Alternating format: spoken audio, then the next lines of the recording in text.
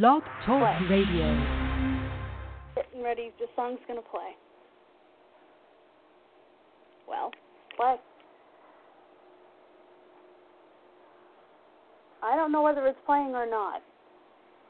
Oh, and we have a caller already. But I want to get you to, for those who may not know the whole story, can you tell us about that day and what happened? Then we'll get into the callers because we have two callers. Hello?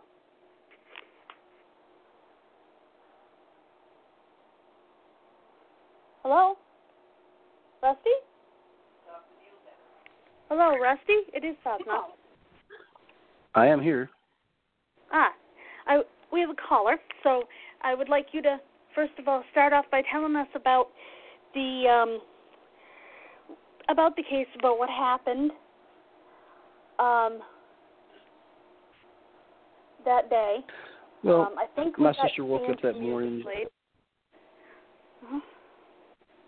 My sister woke up that morning. They were going to do some last-minute Christmas shopping at the Seminary South Shopping Center, and she wanted to see, who she could get to go with her. So she tried to wake my older sister up, Deborah, who was asleep at the house, and she wouldn't get out of bed because she'd been out partying all night, according to her. And then she left there and went by my mother's house, and my mother couldn't go because she was fixing to go to the shop and take care of my dad, who had cancer, terminal cancer. And then my mother couldn't go, so she ran by to pick up Renee. And Renee decided, she was at her grandmother's house. She ran by there to pick up Renee, and Renee decided she was going to go with her, but Julie was there, and she wanted to go too. So she ran in the house to call Mom to see if she could go. And at that time, Julie's older brother Terry was out there talking to Renee and Rachel.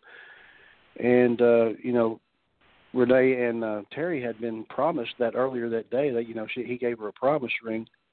So he was out there talking to his new girlfriend, and she was trying to get him to go to the mall, but he had to take care of his friend Gary next door. And Julie finally got permission from her mother to go. So they got in the car and they left. And I think everything else speaks for itself.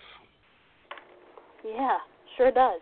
I have callers that are going to be asking you questions. I got to figure out who everybody is.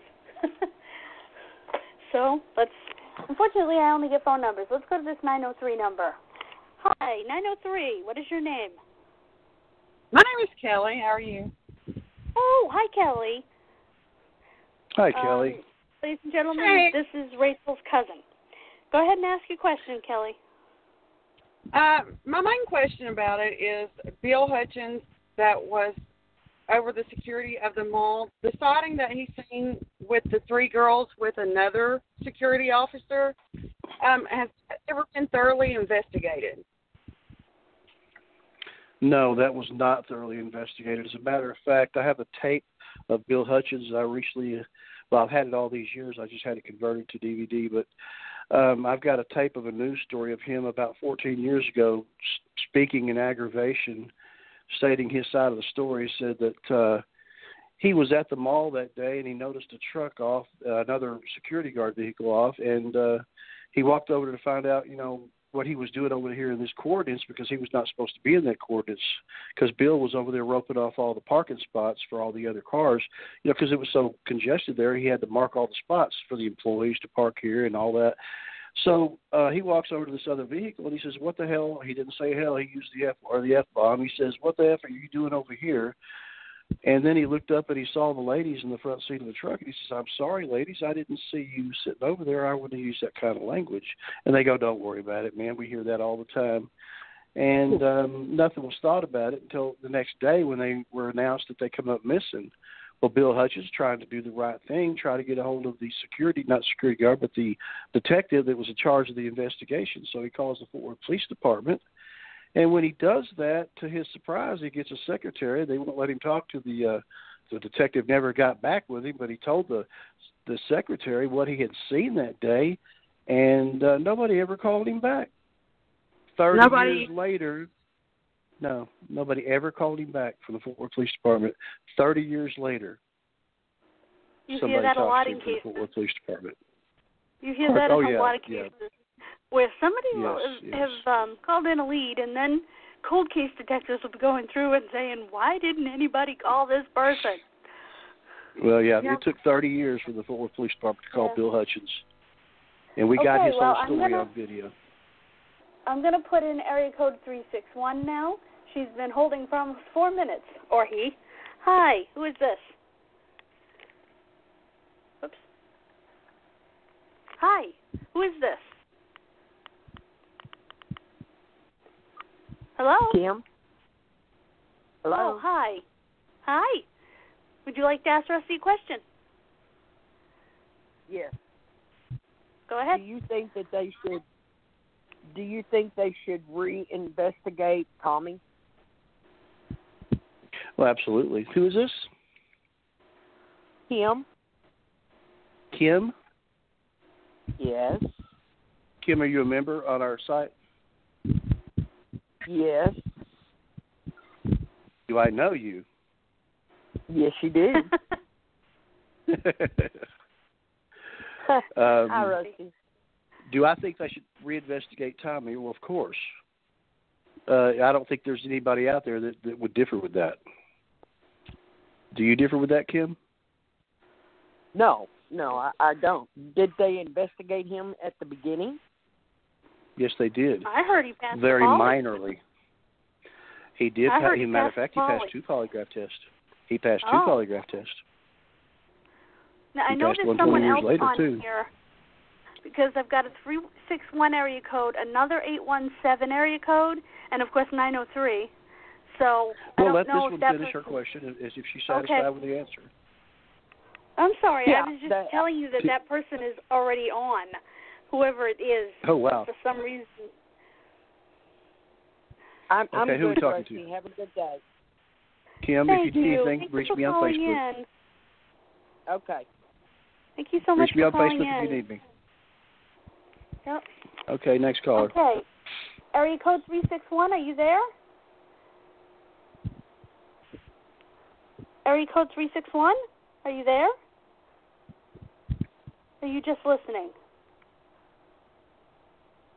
Okay, go to the next caller. I don't have any more callers. I just have your niece listening, you and me. So that's okay. I got plenty of questions for you myself. Yes, you do. Okay. Oops, I went back too far. Okay, there we go. I went back 2 pages too far in my notebook.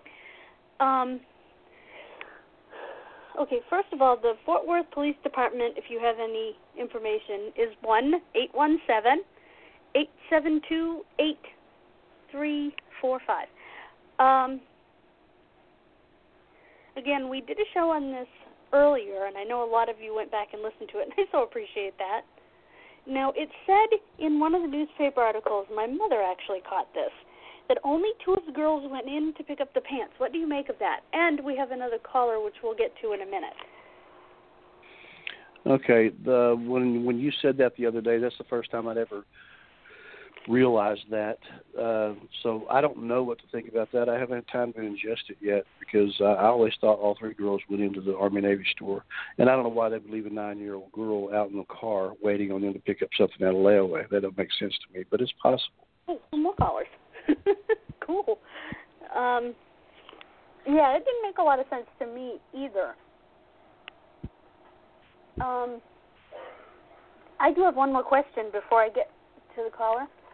Actually, there are 2 more callers. I understand that Rachel was expecting when she disappeared? That is what we suspect, yes.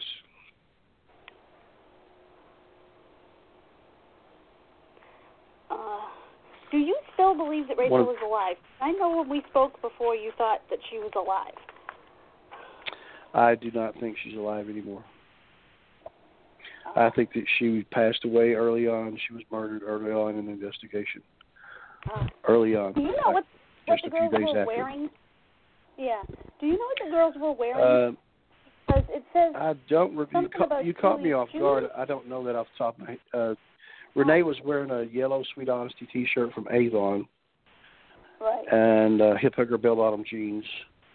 As a matter of fact, Avon discontinued that shirt to help us out with the investigation, so none other of those shirts could get out to the public. Really? So That's that would be no. yeah.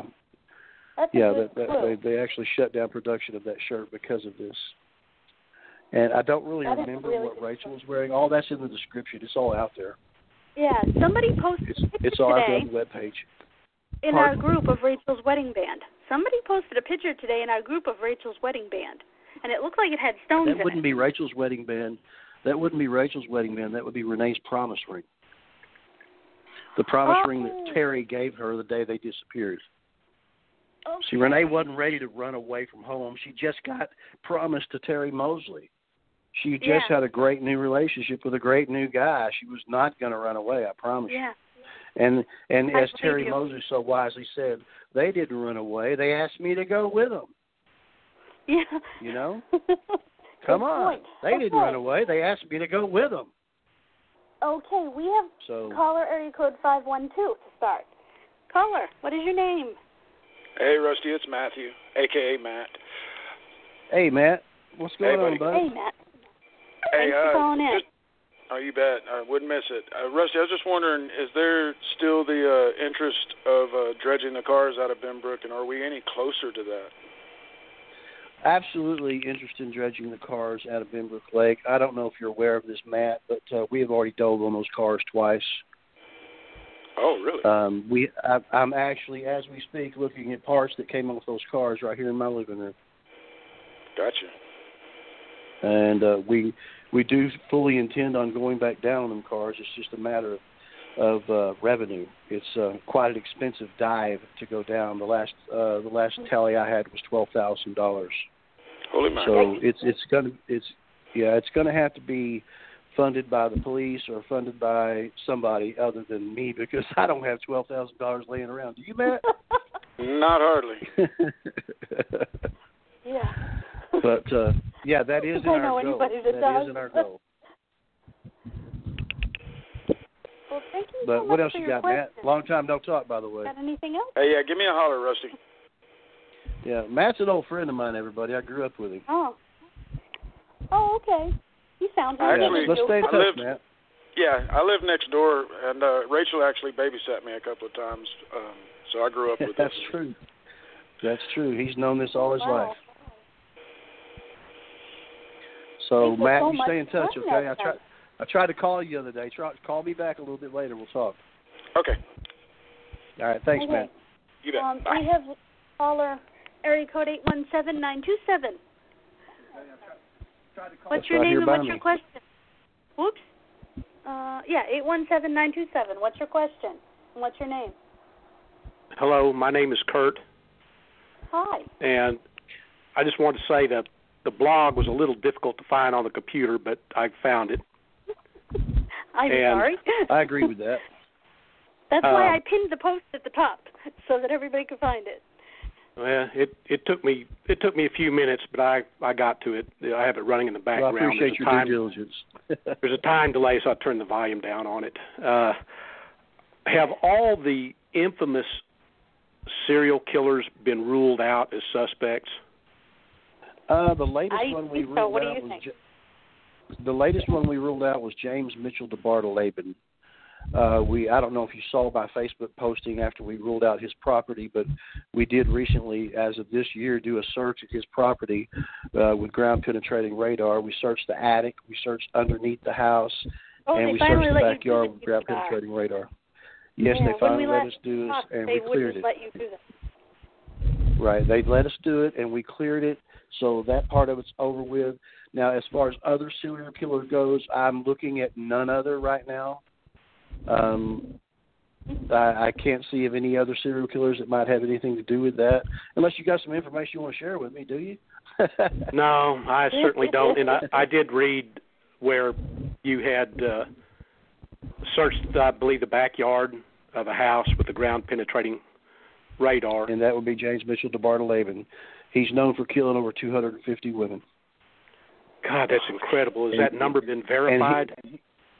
No, it has not. That's estimations by the police. He lived on a street called Please Spurgeon. tell me he's never getting out of jail. He's dead. He's dead. He's dead. He lived on a street called Spurgeon, less than a half a mile away from where my sister lived. Yeah. Right there Yes, between my sister and the mall. I'm familiar with the area. And yeah. If the You Carters been ruled out, Who? the Carter brothers, you have have they been another ruled call out? already. No, the Carter boys have not been ruled out. We're still looking into the Carter boys, and they look very good for this. We definitely have not ruled them out, and they have just recently come to light as seriously, people of interest at this time to me, just recently, with all the new postings that have been posted. So, they're very interesting. I've already found their house. I know where they lived.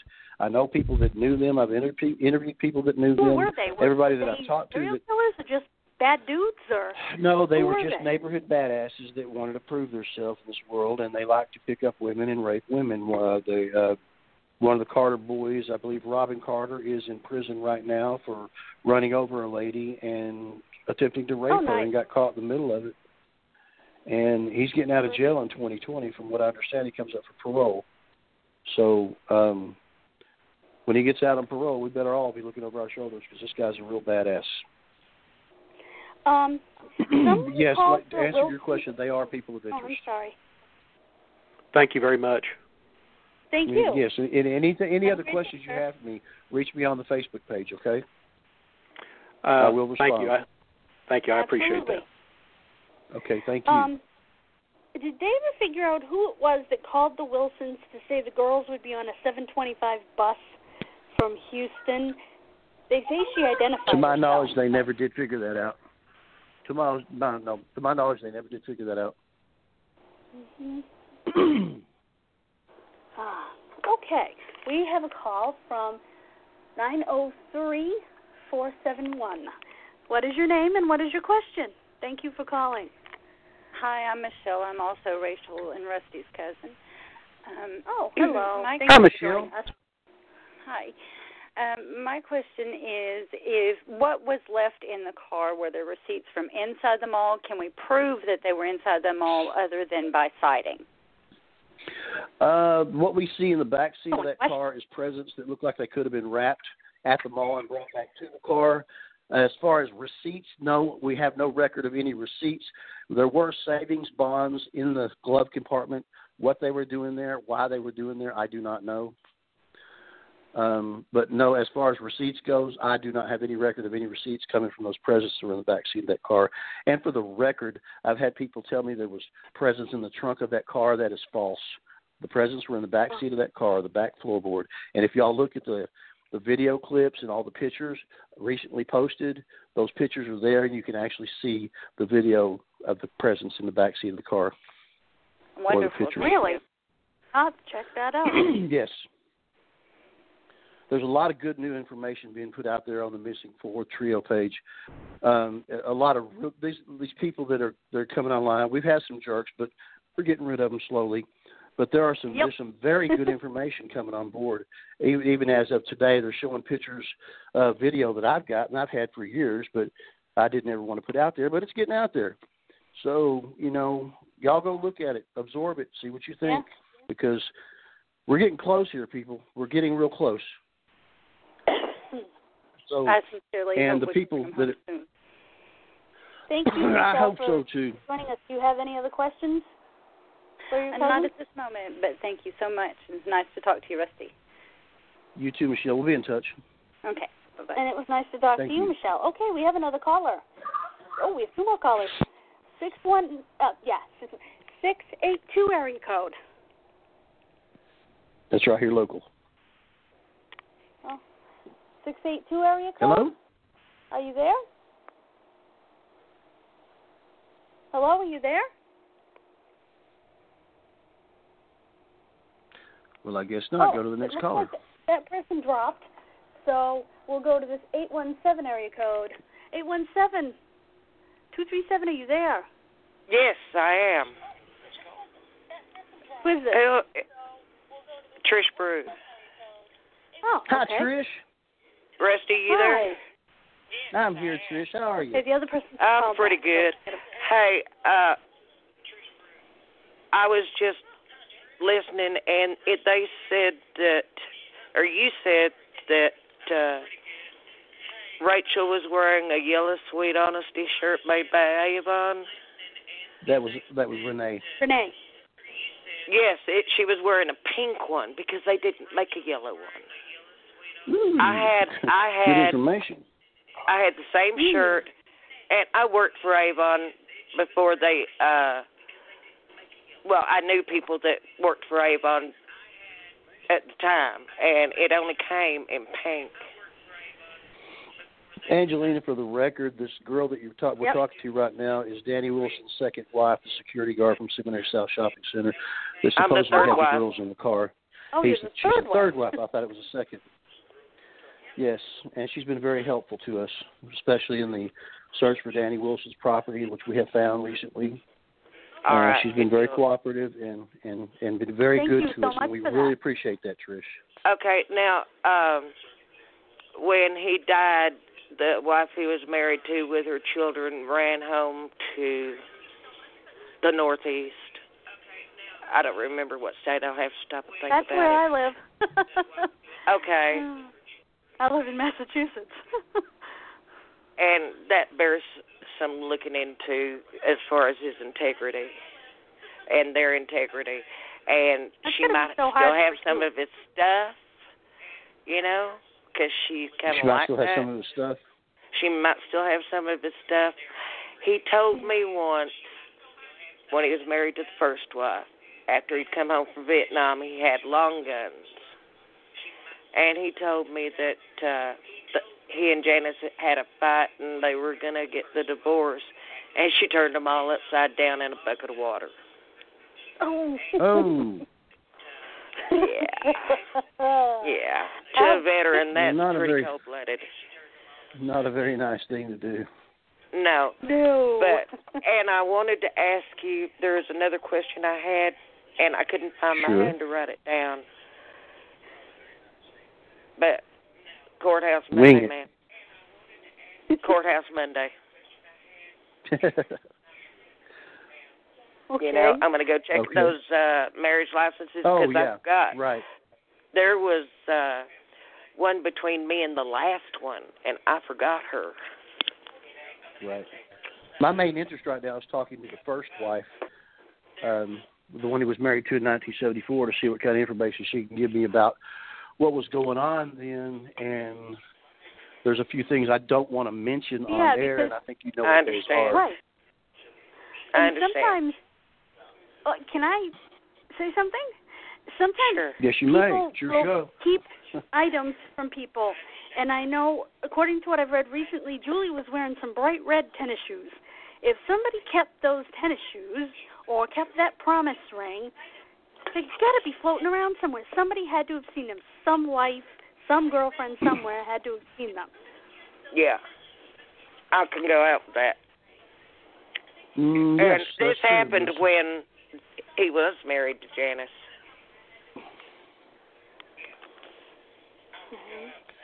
So that's and always she was married to Janice in something to think 1974, correct? Yes, he was. Okay. So that's good Now, information. this is the guy that was in the truck? And Is that who we're talking yes. about? He This is was Danny a Wilson's security third guard wife we're that talking to, drove the guy that was in this- Yes.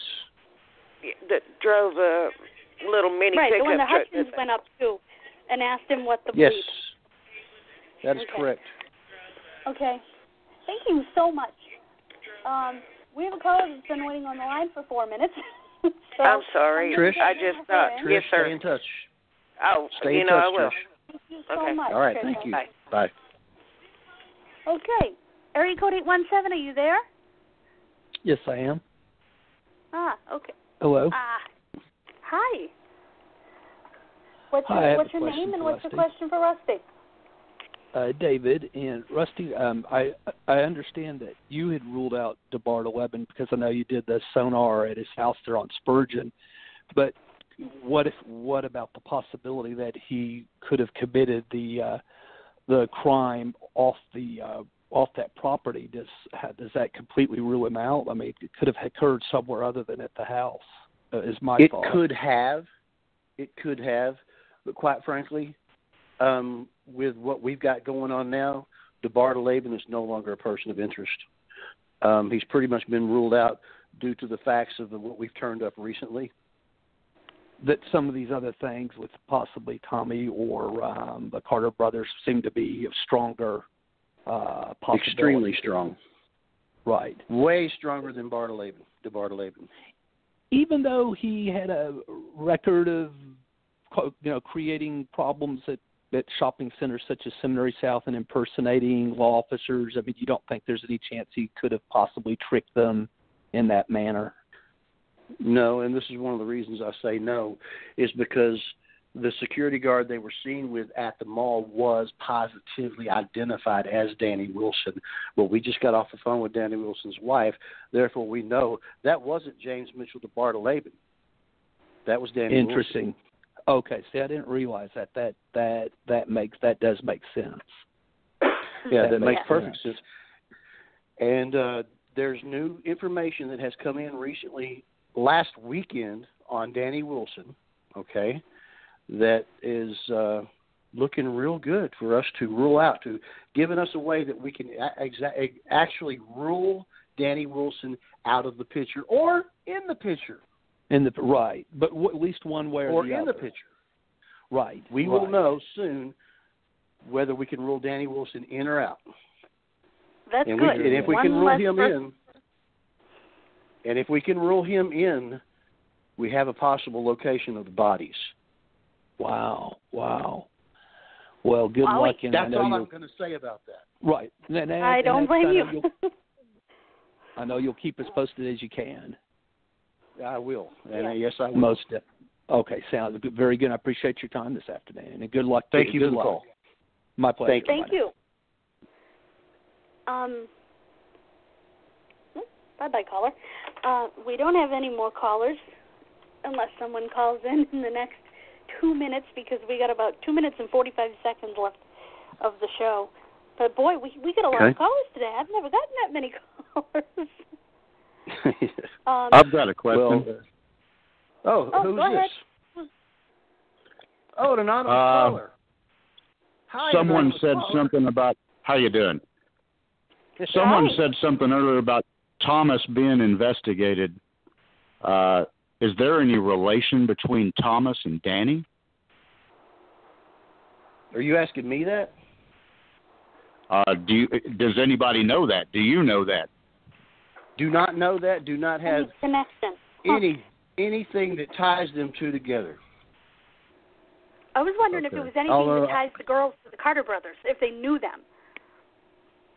We're finding out information that it is a very strong possibility that the Carter boys did know my sister. They're saying that Robin Carter killed Leisha McGee. Well, Leisha McGee was a friend of my sister's. She was a friend of both of my sisters. The other one that was taken from parking lot. Okay, we got 90 seconds left, and we have another caller. Okay. Thank you, anonymous caller. This is Trish again. Hi, Trish. Danny did not know Tommy Trelika. Oh, okay. At all? Not at all.